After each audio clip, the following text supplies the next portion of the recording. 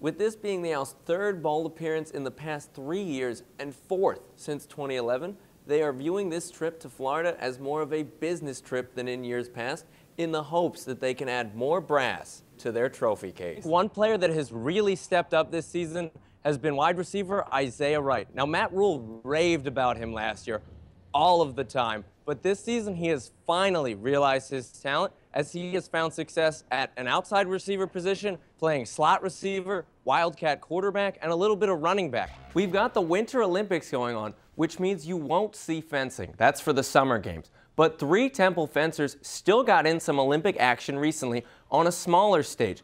Owl Sports Update's John Press is live from the Student Pavilion. In a 48-hour period over the weekend, the gymnastics team set not 1, not 2, but 3 program records, and this all came at home in 2 separate meets. The Owls were hindered on Saturday by untimely turnovers, drops, and penalties throughout the game. They also went 0 for 2 on 4th down when they were in field goal range deep in Yukon territory. Rapach has been named to the all-conference team in each of the past 2 seasons. This, along with her participation in the tryout, could garner national attention for the Owls. The Owls are headed back to Florida and back to the postseason for the 3rd consecutive year. But this year is a little different because the Owls aren't just going bowling, they're going mowing. From Boca to Annapolis, over Temple, to St. Petersburg, Florida, a new adventure awaits the Owls in the Bad Boy Mowers Gasparilla Bowl.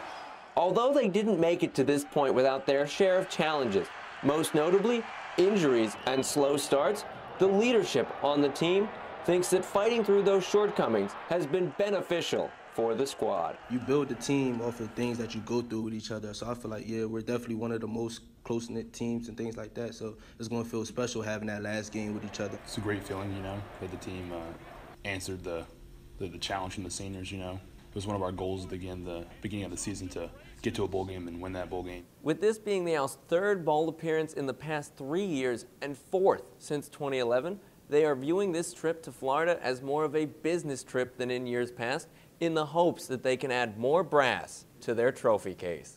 2015, when we played Toledo, honestly, I think we were more happy to be there than ready to compete. 2016, we wanted to compete, but you know, we just came up short. We've got all the experience necessary. This should be the one. The Owls feel that they are in an even better position to succeed in the bowl game than in years past, thanks to head coach Jeff Collins' extensive postseason experience. I mean, he's been 12 straight. He's been to the past 12, so he's got the experience. He knows how to handle those trips. He knows how to handle the games, the media, and all of that. So we follow his lead. We follow his process. We'll be fine. Now, Jeff Collins is no stranger to FIU, as he was the Panthers' defensive coordinator back in 2010 when the team won its only bowl victory, the Little Caesars Pizza Bowl, a great bowl name, by the way. Reporting live from Edberg Olson Hall, I'm Jonathan Gilbert.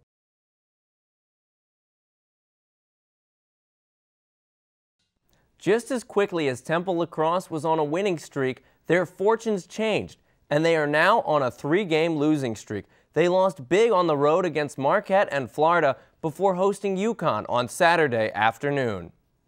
Yukon came into this one at 5-7 on a 3-game losing streak, but things went south for the Owls quickly. Kelsey Catalano gets the scoring started 20 seconds into the game on her way to tying a program record with 8 goals for the Huskies. And Caitlin Leary beats Kelsey Hershey from the free position to put Yukon up 8. Olivia Miles beats Marin Lowell back into the game from the free position to put the Huskies up 10, 13-3. Yukon cruises in this one, beating the Owls 16-7. Charles Dickens once told us, "It was the best of times, it was the worst of times," in the book A Tale of Two Cities. Well, very few people are aware that Dickens was also talking about the lacrosse team in its Tale of Two Streaks. After a 4-game win streak earlier in the season, the Owls were celebrating the best of times at 7-3.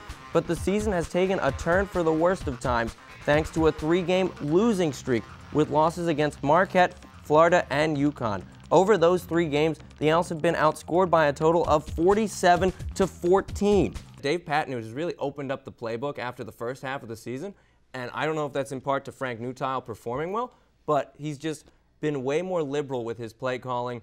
And who wouldn't want to go to Florida in the middle of December? Jeff Collins, going back to where he came from, he was the defensive coordinator of Florida. He'll be returning. And Temple has a ton of players returning to Florida from Florida, and they have such a strong recruiting base there. And now play number 3, once again in the red zone.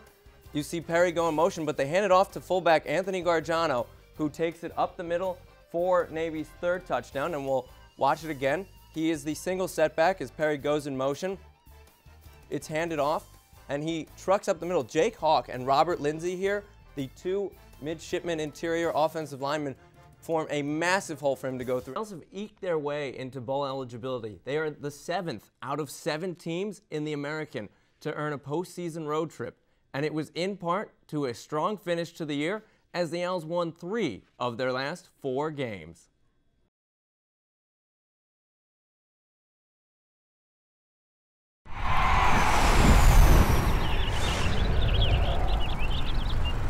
Well, I started the program when I first got here. There was a club, but there was no team.